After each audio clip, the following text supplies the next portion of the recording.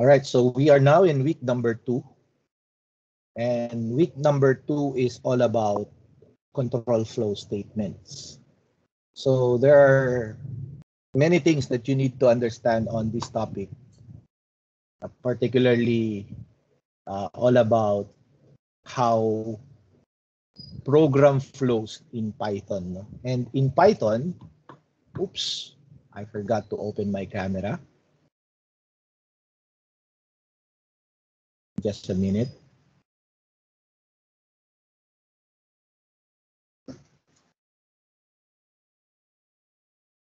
All right. So to begin with our lecture this morning, as I am saying, we'll be talking about control flow statements, no? And the intended learning outcomes for this morning, as you can see from the module number 2, this module is intended to familiarize you with control structures, which are iterative and control statements. And at the end of this module, you should be able to do the following. Number 1, you should be able to demonstrate the use of control flow structures in Python. And most importantly, create programs using different control flow statements. All right, so let's move on and let's discuss about what is a control flow statement. Now, when you try to code and you write a program, especially when you are learning C++ in your programming logic and design, what you have learned so far is what we call a sequential type of programming. Okay. However, during the middle part of your programming course, you begin to understand about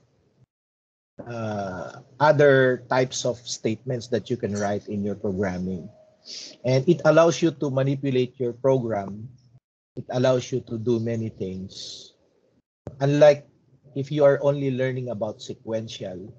And by the way, sequential is the default mode for our programming. No?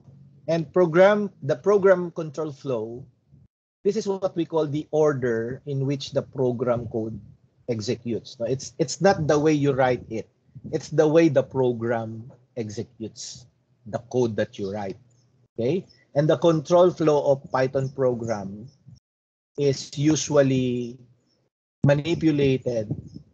They are managed and regulated by conditional statements, loops, and sometimes function calls. Excuse me. Excuse me. And Python has 3 types of control structures, no? Namely the following. The first one is the default mode, which is the sequential. And the second one is selection, which is used for decisions and branching. And we're going to give some examples of that later. And the last is what we call the repetition. And this is used for creating loops, looping statements, or if you want to repeat a piece of code multiple times, just like whenever you want to call a function, something like that, or subroutine, you may want to call it from time to time to be able to reuse the code that you want. Okay, let's try to discuss one by one these 3 types of control structures. No, the first thing that we will understand is sequential, and I do hope that sequential is not new to everyone. No, sequential are set of statements whose execution process happens in a sequence. No, from the word sequence, the compiler, no? What I mean compiler, I'm talking about the Python compiler. No? It executes the program by line. Okay. For example, the first line will be executed, the second line will be next, and the third, and so it goes. No? But there are plenty of problems in sequential statements. No? Because sometimes you would want to create some logical approach on your programming.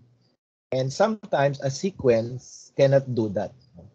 What if you want to repeat a statement that you already executed? Shall you write it again and again? So your program will be full of repetitions, no? Full of redundancies. Okay, and that is not a good programming approach. And that is one of the problem of sequential statements, no? If the logic has broken, one thing, if the logic has broken, for example, in any one of the lines, then the complete source code execution will break, no? Meaning, if there's something happened along the way, no, while the program is being executed, then the program will stop. And what about the rest of the codes that has not been or have not been executed by the compiler? So that is the meaning of the code execution break, no? For example, you write 100 lines, but after 75 lines, the program breaks. So what happens to the next 25 lines? It will not be executed because the program halted. The program stopped. So that's the meaning of some problems that we encounter in a sequential statement. And this is an example. As you can see, we have line 1 here, declaring a variable a to 20. Line 2, declaring a variable b to 10. And line 3, declaring a variable and subtracting the value of b to the value of a, or from the value of a. And then line 4 states that we want to print something like subtraction is equal to this, and it will output the answer of C as a statement. So this is a particular sequential statement that the compiler will try to execute line per line. And there's no problem with this sequential statement because it's going to execute from line to 4. And I think there's no problem with this. No? It's going to execute. The logic is simple. It will just have to execute line by line until it is finished. And the program will stop once all of the lines are executed. However, we have what we call the selection or decision control statements. No? And in Python, the selection statements are known as decision control statements. Why is it called decision? Because we want the program to create decisions. Just like people, every day we are facing decisions. No? Either the decision is answerable by yes or no. Should you do it? Yes or no. Okay? Should you eat? Yes or no. Should you take a bath? Yes or no. Should you sleep? Yes or no. Should you play games? Yes or no. Should you watch movies? Yes or no. Every day we are facing decisions in life. No? And this is the same as in programming, because programming is just a representation of real world scenarios that we would want to accomplish, no? And we would want to create. And in the engineering world, it's the same. No? We are trying to solve some problems, and those problems are facing decision-making scenarios. Okay? Now, how do we create decision control statements? How do we execute instruction based on the conditions? And that is what we do in creating decision control statements. No? We create those decisions based on the conditions, whether the condition is true and it's going to execute something, but if the condition is false, it's not going to execute something, or it's going to execute something else. All right? And as you can see from here, some decision control statements are very simple, like the if statement. No, you already learned naman about the if statement before, right? From the programming logic and design. And the simple if statement is very simple. No, we'll give some example of this later. And Another type of if statement is the if-else statement. Meaning, if statement kasi is very simple. It will just execute the statement following the condition if the condition is true. But if statement or the simple if statement is not enough, no? Because we would want to execute something if the condition is false. And that follows the if-else statement. The if-else statement is very complete because it's going to execute whether it is true or not. If the condition is true, execute the next statement. But if the condition is false, it's going to execute the else statement. Whatever it is that is included in the else block. Okay? And we also have a nested if. Right? The nested if is a state or are statements that are executed whenever the statements are true. And it continues to execute until the condition becomes false. Okay? On the other hand, the final statement here that you can see, this is what we call the if-else statement. No? So we have plenty of statements that the compiler will continue to execute if the condition is true. And if it becomes false, the next conditional if statement will be executed or will be tested.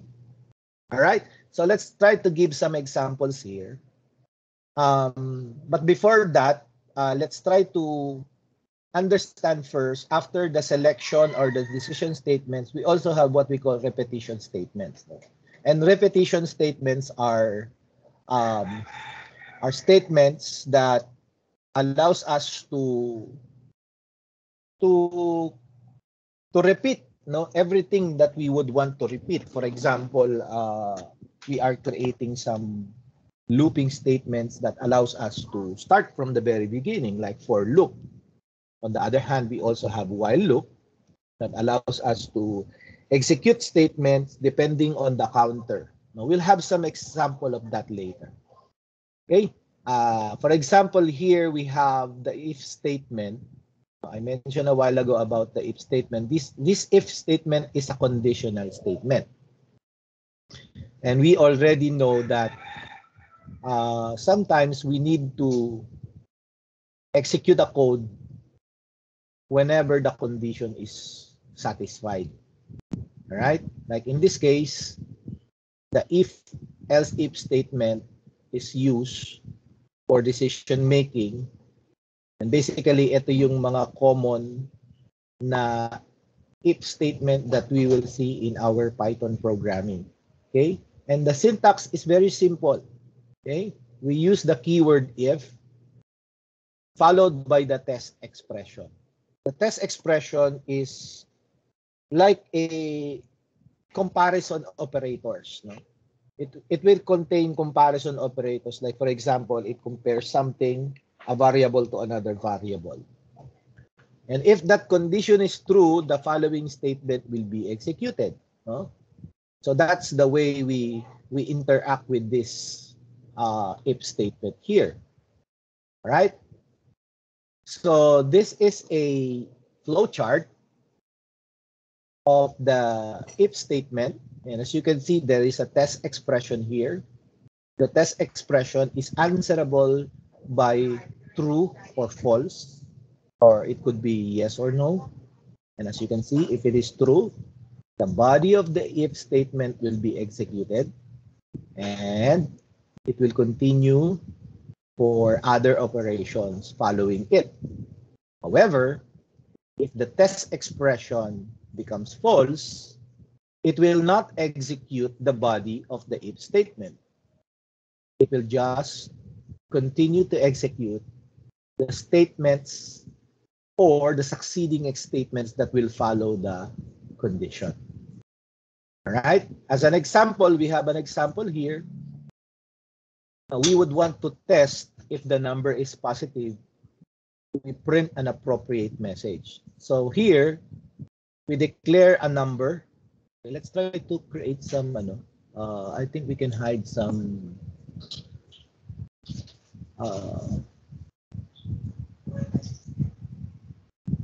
Oh no, I cannot add a line number here. How do I add a line number here? Anyway, as you can see from here, the first line here is just a declaration of a variable. We have a num, and it contains the integer 3. Now, the condition of the if statement is this. It's very simple. If the number is greater than 0, and it is, right? Actually, in our logic, we actually understood that the condition is already true because 3 is a positive number. We already know that. But how do we put it on a code? Now, we need to test if the number is greater than 0. And since it's a variable, we can always change it. And whenever we change it, this statement will test whether it is a positive number. Okay? And if it is a positive number, if it is greater than 0, it's going to print the number 3, or wherever it is the number here, is a positive number.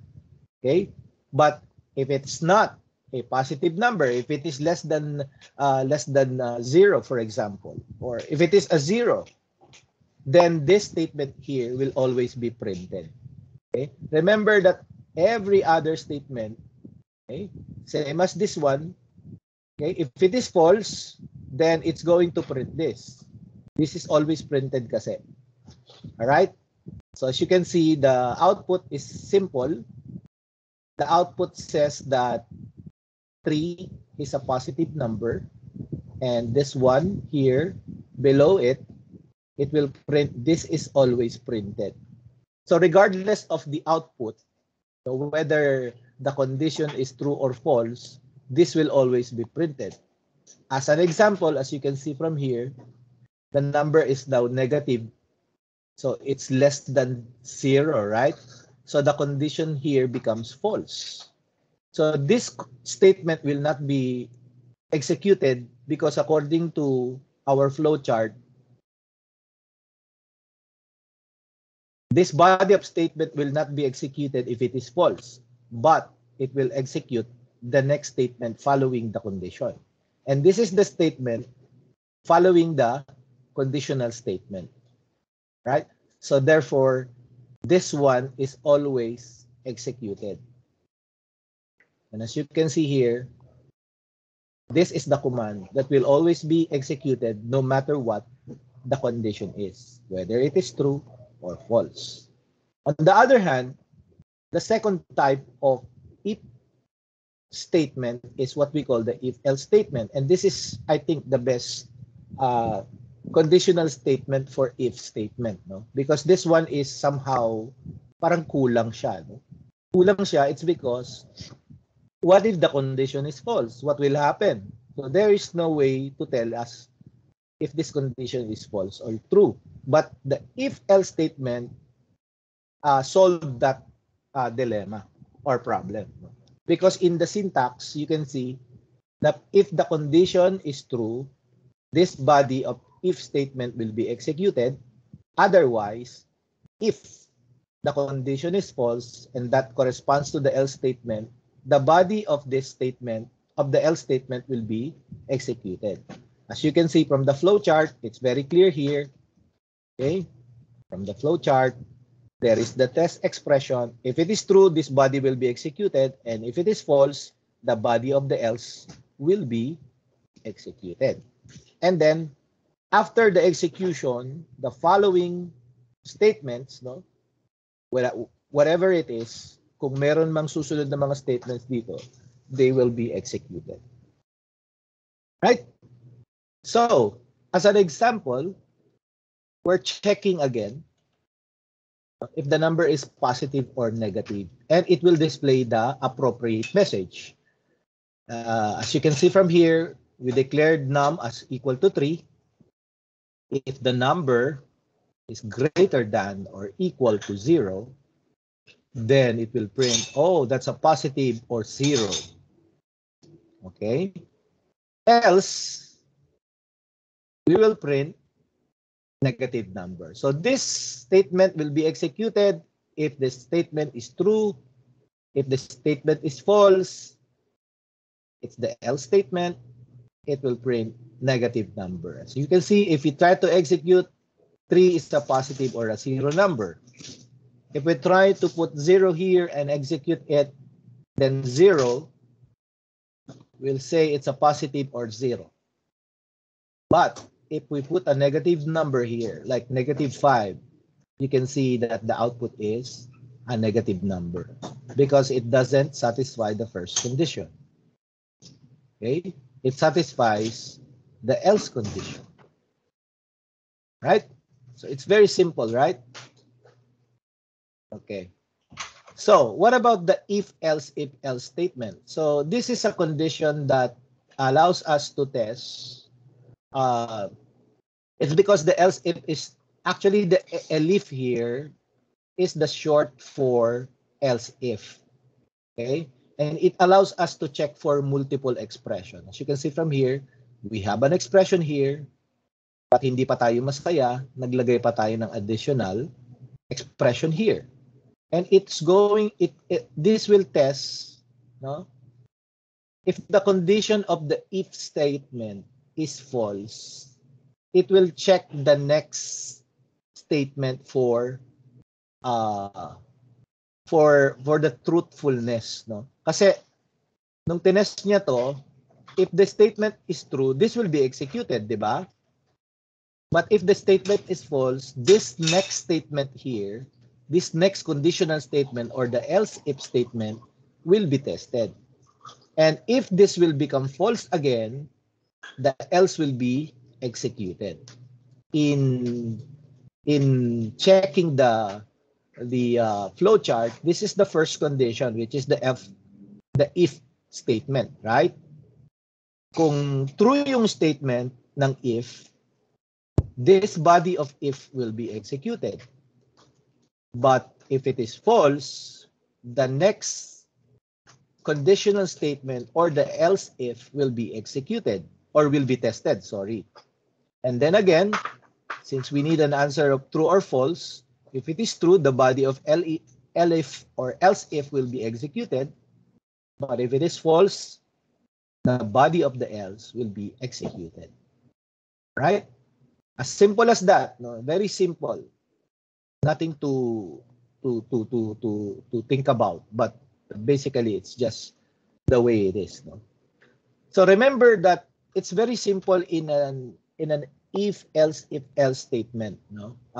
This one will be tested first. If it is false, then the next conditional statement will be tested. And if it becomes false again, the else statement will be executed. Very simple, right? Now, if this is true, the first conditional statement is true, this will be executed. And these statements will not be executed anymore because this is already true. Correct? And as you can see from the flow chart, if the condition is true, the other statements are not going to be executed except this. But this one here will be executed, and afterwards, the next statements will be executed. Well, whatever it is, no? If there are statements. Now, proceeding, as I mentioned, we also have what we call nested if statement. No, in the beginning, we have discussed that there is a nested if statement. No? This means that we can have nesting. Now, this is what we call nesting in computer programming, and this is what we call when you say nesting, no, we can have plenty. No, we can have multiple if-else statement on a particular if-else statement. No? Like in this case, as you can see, we ask the user to input. This is the code to do that, no? So you can see that the float function here, okay, will convert any integer that you input into a float. Pwede namang wala tong float, pero it's better if it is here, no? So, ibig sabihin itong float na to, it will convert the integer that you will input. It will be converted into a float. Okay? Now, the input function here is a typical input function, no?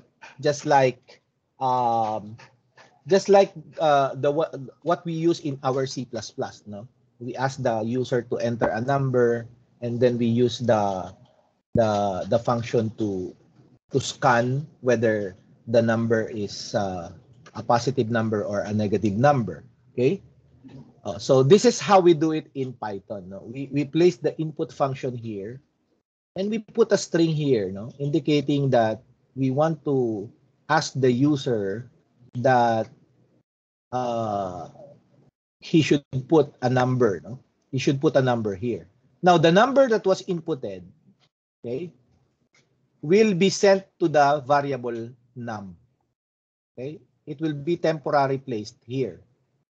But afterwards, okay, the number that was inputted will be tested. No? As you can see here, the variable num will be tested if it is greater than or equal to 0. But inside this statement, no, this conditional statement, we also have a nested if-else statement inside, because we want to test if it is greater than or equal to 0. What if it is equal to 0? Okay. So if you remember, we do this here, but we don't have, this program doesn't have the capability to determine whether the number is equal to 0 or not. No, we just say if it is greater than or equal to 0, we will just print positive or 0. And this is a poor programming. But there is a better way to do that, and that is to create a a nested statement, no, inside the if statement here. Remember that the if statement here has a partner, the else. And you can see that the indentation of the if and the else statement are the same. And the indentation of the nested if are also the same. The if here has a partner called else. And that the nested statement here will test whether the number is equal to 0. If it is 0, it will print 0. But if it is not 0, then it will print just the positive number. Right? As you can see. Now, if all of the conditions here are false, then it will print, that's a negative number. Right? So let's just try to execute it. And as you can see, the program is asking us to input a number here. Okay? If we put a number 0, then definitely, no, this test will be validated. That means we put a number 0, the number is greater than and equal to 0, right? But there is another test after that. That is the nested if. That if the number is equal to 0, it's going to print 0. But if it is false, meaning that this condition is not true, it will print, that's a positive number. And as you can see here, if I press the enter, it will say, it's a 0. Because it satisfies the condition that the number is equal to 0. So again, I try to execute it. I'm going to put 10. So 10 is not equal, is greater than 0, right? But this will be tested first. No? If the number is equal to 0, it will print 0. But it's not 0, it's 10. Therefore, it will print positive number. And if I press enter, you will see, that's a positive number. Now, let's put a negative number. Okay? When we try to check or test a negative number, the condition above will always be false because it's a negative number. The number is less than 0. And it's not satisfying the condition here. So therefore, the condition here will be false, and the else body will be executed, which is print a negative number. So if I try to press the enter button, you will see, that's a negative number, as you can see from there. All right, that's that's an example of an if and an if else statement, something like that. Okay. All right, so let's move on with the loop statement in Python. The for loop is the first expression that you would like to understand, no? And as you can see from here, the for loop is used to iterate. When you say iterate, you are looping back, no? And if you want to loop back or to loop within some things, no, we have what we call iterable objects. So when you say iterable objects, it's like counting your fingers. No, you can count from this finger number 1, number 2, number 3, number 4, and number 5. You're iterating on your sets of fingers, diba? When you count them. Those are what we call iterable object, numbers that can be counted. And as we understood, there are types of data or variables that we can iterate into. Like, for example, we can iterate on list, on the sequence of list. We can also iterate on the sequences of tuple. We can also iterate on sequences of string. Okay? So we can traverse, meaning that's the term to use. So we can traverse on a list, we can traverse on a tuple and a string. The syntax for the loop statement is this one, no? In C++, it's different, no? In C++, we have what we call the for loop, but we do it in such a manner that the first parameter inside the for loop is the initializer.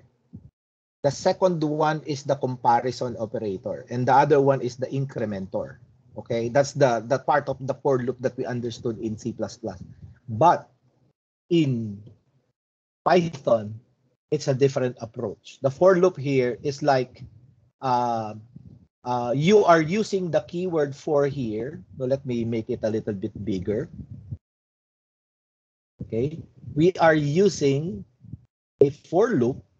Of course, we have the for as the for here is the keyword. Now, what is this val here?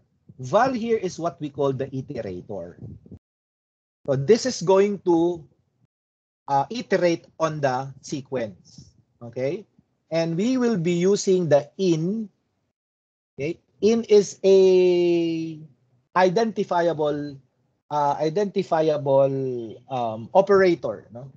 That it will identify whether there is or there is none. Okay, so that means if we're going to explain for val in sequence, this iterable variable here is going to iterate on this particular sequence, and it will be ended with a colon symbol. So that's the completeness of the for statement or the for loop statement in Python.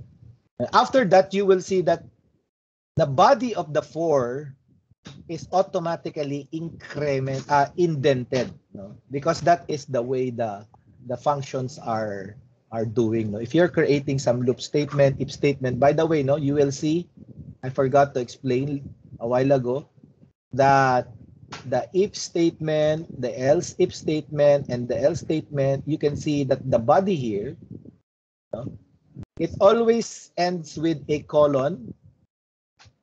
And you can see that if you ended this with a colon, it should be automatically indented on the next line. Same as the example here. This is the if statement ended with a colon, and it automatically indents the next statement here. For the nested if, you can see here that this is the if statement ended with the colon, but we use a nested if here, ended with a colon, and you can see that after you press enter, it will be automatically indented.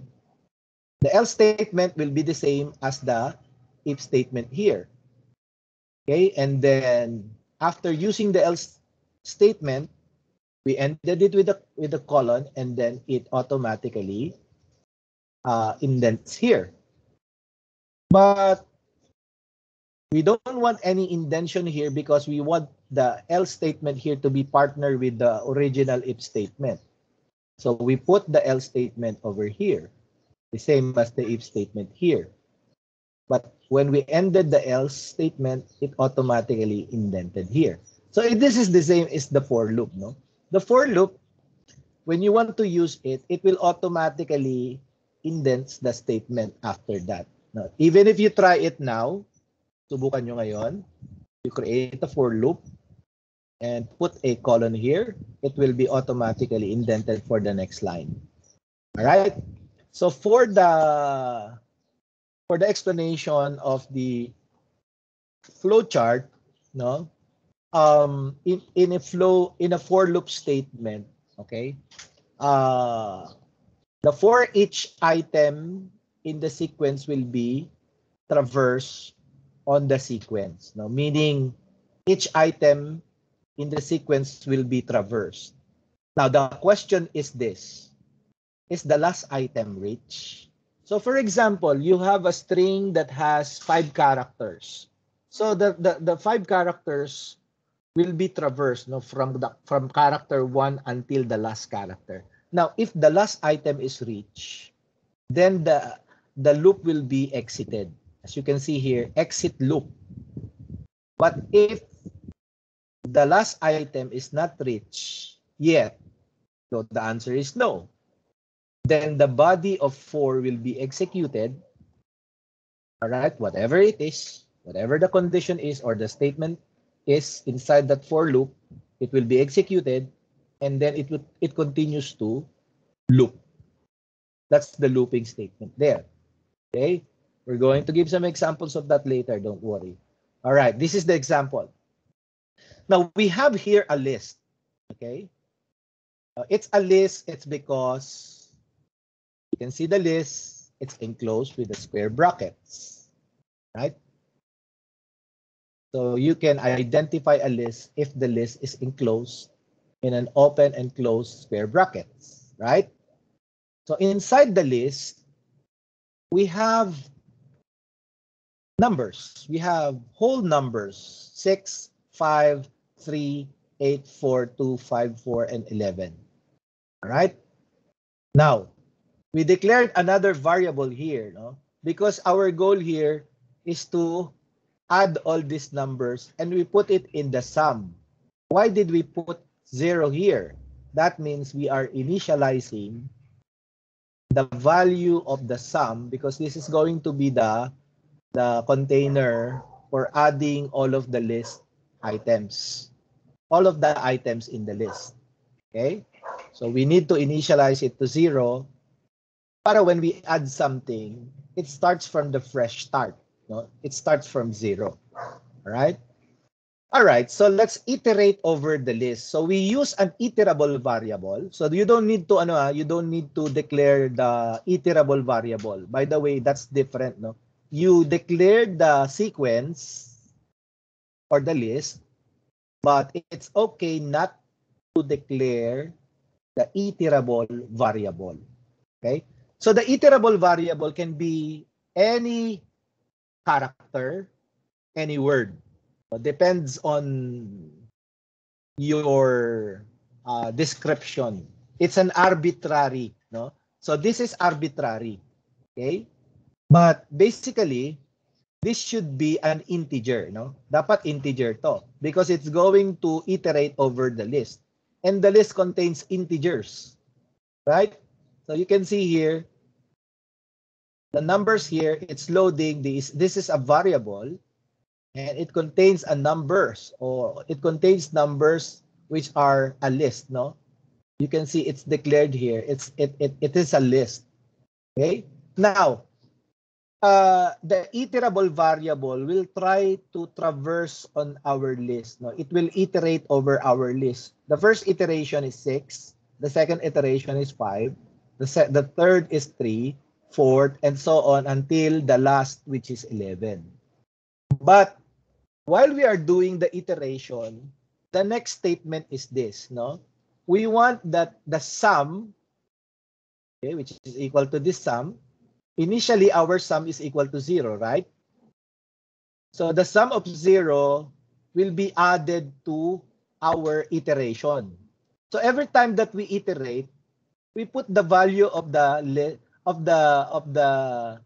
we put the value of the first value from the list inside it, no? Parang yung 6 nilalagay natin sa val on the first iteration. On the second iteration, we put naman the second on the list, which is 5. So if you imagine the iteration, the first iteration here, no, will tell us that the sum is equal to 0, but the val is equal to 6. So the first iteration will tell us that the first what do you call that? The first sum is equal to 6, right? So if we put a print here, print sum. Okay, sorry, the spelling is wrong. You will understand that at the first iteration, wow, what happened? Okay. An indent. Okay. Okay, wait lang.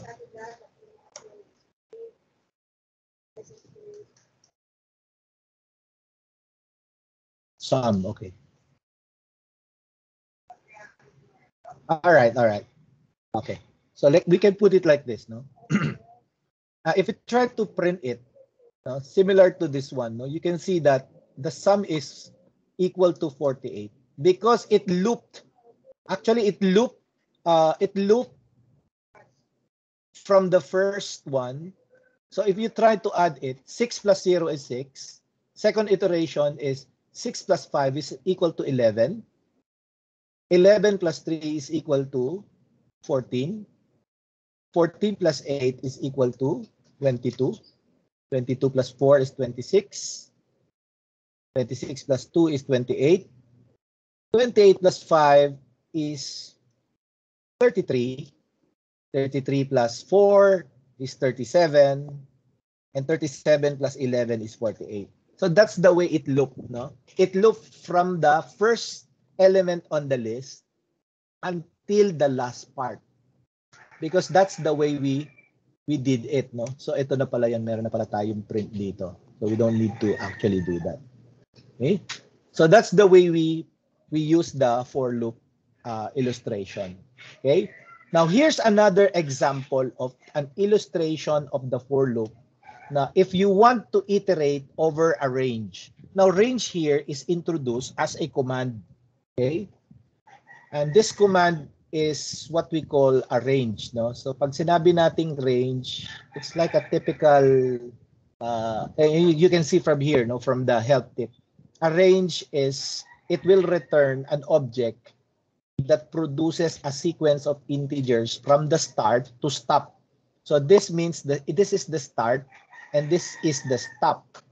Okay, so whatever it is, the content of this stop, and since it's a number and it's equal to 4, therefore the range is from 0 to 4. So it will print the x, as you can see from here, and you will see that it's printing something like that, no? All right. And as you can see from here, it's printing from 0, which is the start, up to the last number of the range, which is equal to 4. So bakit hindi niya pinrint yung 4? Because it's going to just print the number of elements. So ilan lang ba yung elements from 0 to 4? Before lang, di ba? So it will print the 0, 1, 2, and 3. All right? And if you change that, for example, you change it to 10, so ipiprint niya 0 to 9 lang. And there are 10 elements there. Because the number of elements, it contains the range, no? The range is from 0 to 10. But if you want, you can change the range. You can start it to 1, no? You can change it to 1. Kaya yung counting natin is going to be starting from 1 to 9. All right? And there are 10 elements here because the number here, which will be the stopper, will contain the number of elements that you can see from here. right? Another example is this one, no? This is a typical example that you can see. You can see that we are using the keyword in here, no? This is a keyword. And by the way, what is an in here? So if you want to know about it, you can type help. As you can see here, I'm typing the help and I'm executing it. And I will type in as the keyword and press enter. And you can see that the in here, okay, the operator in and not in is a test for membership. Kasi ang tawag dito ay membership operator. Okay? X in S. So this will test, it will evaluate if there is an X in S, no?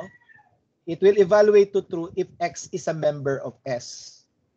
Parang ganon, no? So in this example, is X in the range equal to 5? If it is, then it will print X. Okay? So same as this example here. All right?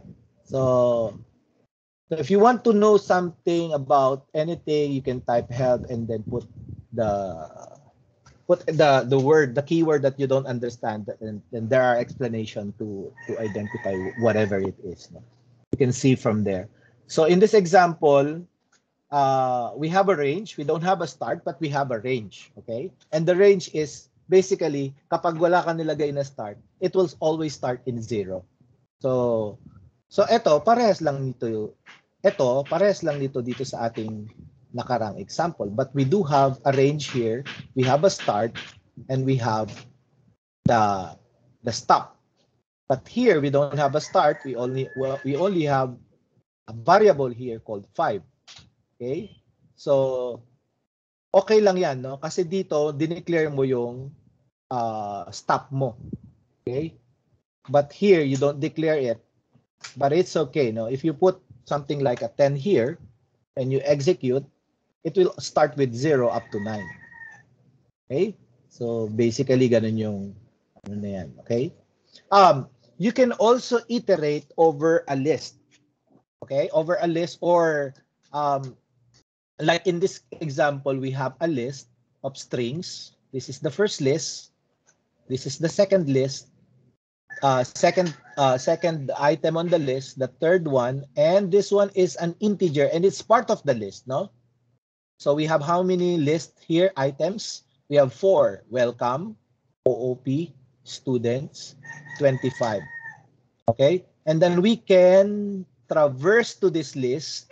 As you can see, okay, it will list all of the iteration. The first to be printed is this one, no? Ito muna, nasa taas. Kaya nakikita nyo, ito yung output niya. List iteration. And then, the second to be printed is this one, the first one in the list, because we tell the program to traverse this iterable variable into this sequence. Okay? The sequence is a list. So we would want to traverse into this, no? So the first to be printed is welcome. The second is OOP. The third is students. And the last is 25. Very simple lang, no? We can also do iterations on tuple. As you can see here, this is a tuple. Okay? And since it's a tuple, we can iterate on a tuple same as the list. So you can see here. Okay. It's the same with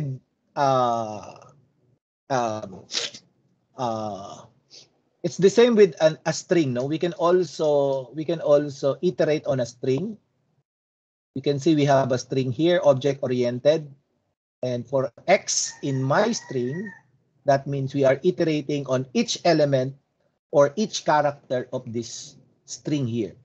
Okay, so you can see this is the output, object oriented. That's the output of that. Now we would want to iterate over it. And finally, we have what we call the iteration over a dictionary. So we have a dictionary here. Okay.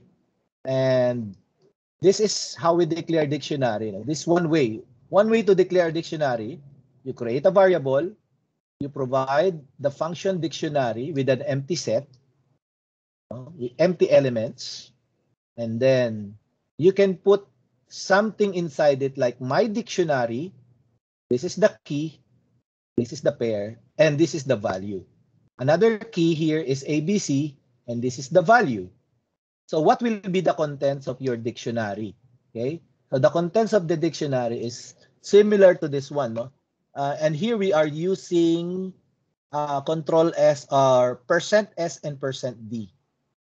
Okay, and this is just a container for the following, no?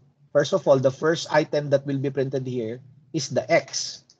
Okay, so when you try to iterate over a dictionary, the first element that would be printed is the key. As you can see here, this is the first to be printed. That's the key, and this is the value. Okay, that's the value.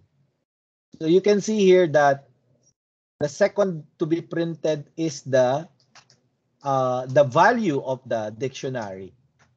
Okay, so you can see here, if this is the key, then the value will be printed. So here, the key will be printed, but here the value will be printed.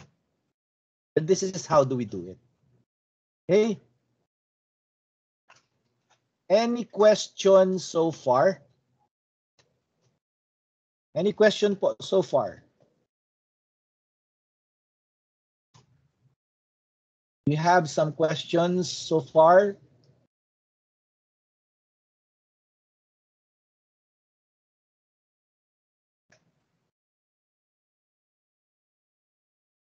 Sorry ha, absent kayo. Yung mga nag-chat ng 9:01 and beyond, absent na kayo. Sorry. Okay, none so far. I am not tolerating late people. I'm sorry for the inconvenience on your part. But I would like to teach you professionalism. No? I will consider you as absent. It's okay to attend the class. No? Don't worry. But if you're going to do that, no, from time to time that you're attending my class, you will be considered as late or absent, and I will make sure that you'll have difficulty in my course. No, last time I asked people to write to the guidance office to be excused, at yun din ang ipapagawa ko sa inyo. Otherwise, you will be dropped from my course. Okay? Because that is how strict I am when it comes to the attendance. No, I don't want late people to interrupt my classes. All right?